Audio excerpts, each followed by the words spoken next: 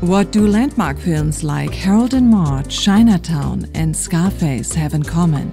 They were all shot by John A.Alonzo, the first Mexican-American cinematographer in Hollywood. My grand ambition is to just be the best damn cinematographer Hollywood's had in a long time.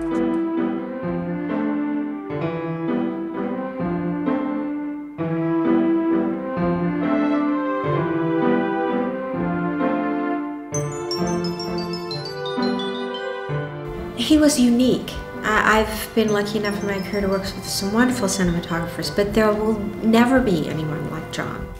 John could contribute magic realism through the camera. His philosophy was to make the movie camera disappear so that you'd see it as though you were looking at it with your eyes.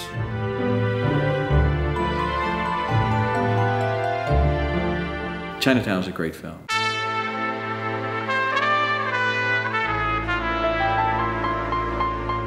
We could hide some food. He did. He was in The Magnificent Seven, for God's sake.